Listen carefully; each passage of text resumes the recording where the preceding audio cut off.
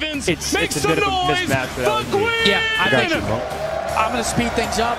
Bro, hold on. They just gave Gwinn Rookie of the Year, and I like Gwinn. I like Gwinn a lot. Abuza was robbed. If you look at his stats, though, I think Gwinn had the highest kill-death ratio out of all the rookies. So Abuza was robbed. If you're just looking at KD, I think Gwinn had a 1.07. I'm pulling that off the cranium. Yeah, big range. But I think Gwinn was promoted to the Carolina Gwinn led every stat category among the rookies. Towards the end of the year, Abuza made a real case. Abuza was my #1 pick towards the end of the year.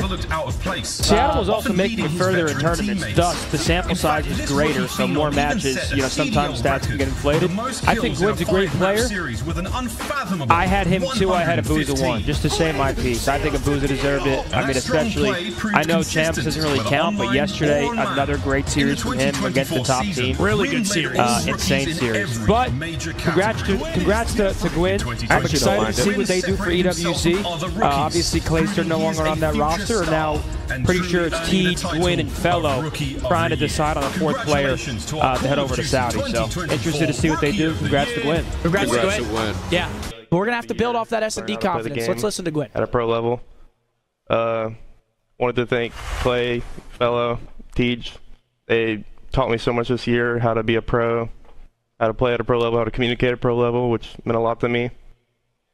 The season kind of ended sad for us since we can't be at champs, but next year I'm not going to miss champs at all, I promise.